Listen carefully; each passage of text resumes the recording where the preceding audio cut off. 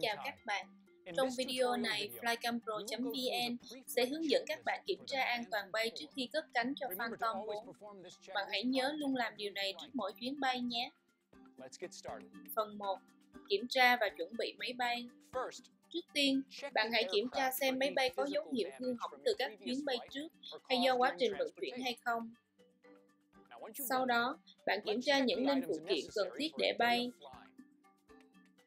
Ngoài máy bay thì bạn cần thêm 4 cánh, 2 cánh có vòng đen và 2 cánh có vòng bạc, tay điều khiển, pin thông minh, một thẻ nhớ nếu bạn muốn quay phim chụp ảnh,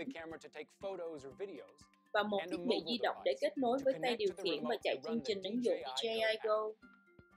Bạn hãy tháo tem dán cảnh báo gần motor sau khi đã đọc cẩn thận. Kiểm tra pin. Bạn hãy kiểm tra xem pin có hoạt động tốt và đã được sạc đầy hay chưa.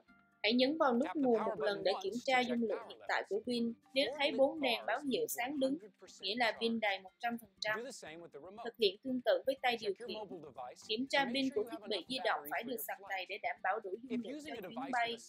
Nếu thiết bị có kết nối 3G, bạn nên đem theo pin dự phòng. Nếu không có thì bạn hãy tải ứng dụng DJI Go từ App Store hoặc Google Play trước và ở nhà khi máy được kết nối với Wi-Fi để giảm hao pin.